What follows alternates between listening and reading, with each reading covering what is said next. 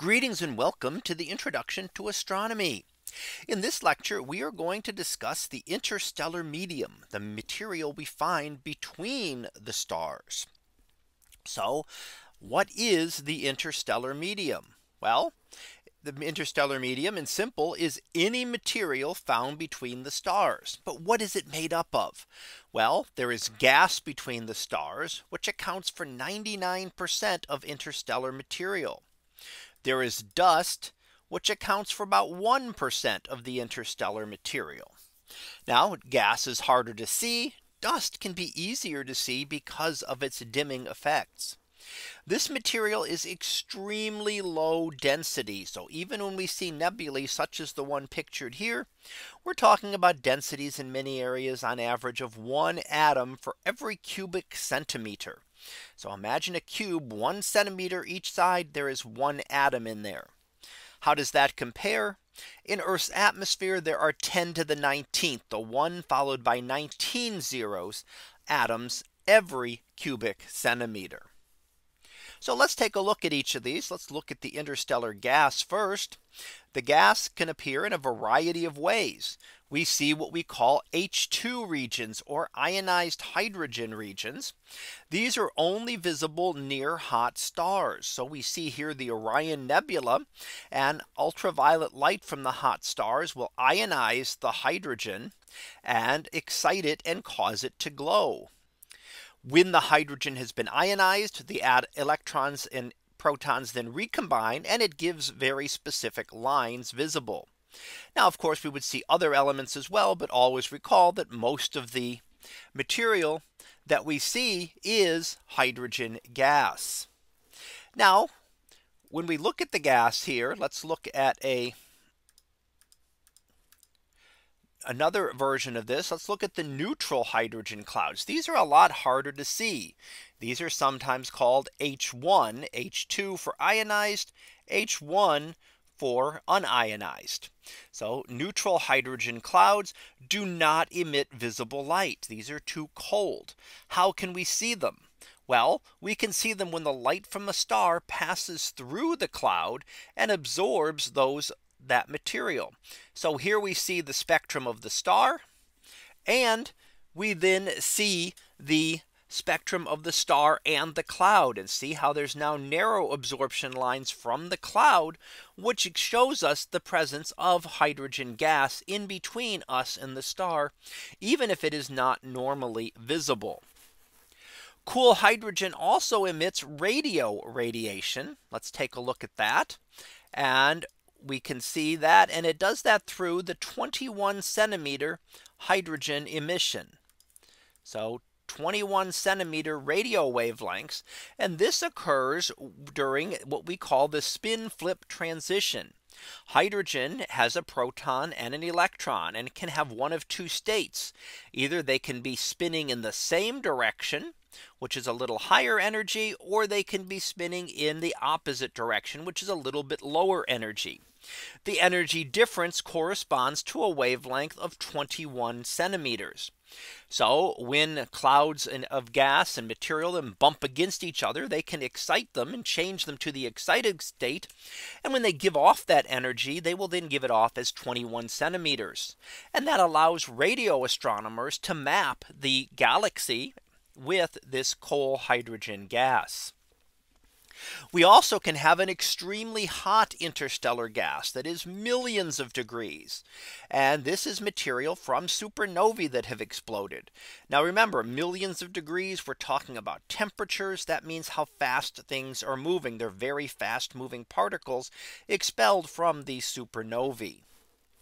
We can also have dark molecular clouds. So molecular clouds, molecules normally don't form in space because they're broken apart by ultraviolet light. So ultraviolet light from all the stars would rip these molecules apart. However, in molecular clouds, more complex molecules can form. We see one of those clouds here, that those dust grains then shield the molecules and allow them to form. And we can form some very complex molecules. You'll see a few here. Things as simple as ammonia which has nitrogen and hydrogen. But we also have things such as the antifreeze ingredient ethylene glycol, very complex ethyl alcohol, and benzene. So much more complicated uh, molecules that can form within these. And these aren't the most complex. You can actually form some of the fullerenes, which have 60 to 70 carbon atoms, sometimes known as buckyballs, where the carbon actually forms bonds and forms itself into a spherical little shape there. So very complex molecules can form within these dark molecular clouds.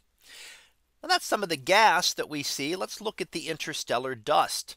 First of all, dust does not emit visible light, but it does block light.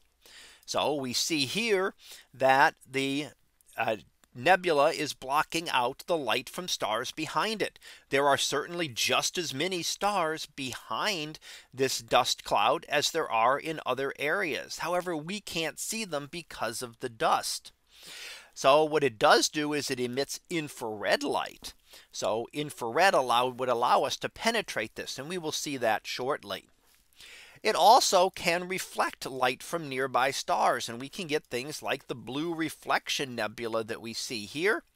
A reflection nebula occurs when those light from the stars is scattered off of those dust particles. They're much better at scattering the short wavelength blue light than the longer wavelength. So that allows them to be scattered and gives it this distinct blue color. Now, what else can the dust do? It blocks out the light, but that's not all. It also causes what we call interstellar reddening. And that's while dust is good at scattering light, it is really good at scattering blue light and not so good at scattering the red light. That means it reddens the light of the stars passing through the dust. So if you look around the edge of this nebula here, you'll see a lot of very red stars. That does not mean that they are truly red. It just may mean that a lot of their blue light is being absorbed by the dust in the cloud, and only the longer wavelength red light is able to get through. Infrared and radio can penetrate the dust. And if we look at this same nebula in the infrared, we can then see that, wow, look at all of those stars that are there that were previously hidden. So without the dust, with invisible light and in infrared light. So that infrared light is longer wavelength, not very well scattered, and easily makes it through the dust cloud. And therefore we can see the material there. Now, so we've looked at what the dust does. Let's summarize that here. What the starlight is going to do two things. It's going to make stars appear fainter,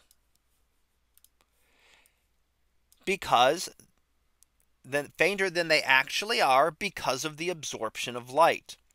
This means they look more distant. If something appears fainter, we're going to think that it's further away. So if we don't take dust into account, we are going to overestimate distances. It also makes them redder than they would otherwise appear. So the starlight emitting red and blue light, the blue light gets scattered, comes from all directions. The red light tends to make it through, making the star appear redder because the blue light is so much better scattered. The more dust, the more these effects will increase. So the more dust there is, the more we have to be able to take this into account when we are determining distances. So what is an interstellar dust grain? What do these dust grains look like? This is not like household dust that you tend to think about when I say dust. It consists of a core of material, which may be one of two things. It could be rich in carbon or silicon. So it could be a sooty material or more of a sand-like material. In molecular clouds, they end up covered by mantles of material. So you think about it as a very mini planet that we've looked at. It has a core and a mantle. And the mantle would be covered by ices. That would be water, methane, and ammonia ice that would be present. Typical size is about 10 to 100 nanometers, so very tiny compared to household dust. But when you have these spread out over very large distances in great clouds, they are sufficient to block out the light from stars behind it. So let's go ahead and finish up this section with our summary. And what we've looked at is the interstellar medium, and we divided that into two parts. We had the gas and we had the dust. The gas can be seen visibly as H2 regions or in radio waves through 21 centimeter emission. Dust blocks the light from the stars, which makes them appear fainter and redder than they would normally appear. And again, remember that causes us to have problems determining distances if the amount of dust is not taken into account. So that concludes this lecture on the interstellar medium. We'll be back again next time for another topic in astronomy. So until then, have a great day, everyone, and I will see you in class.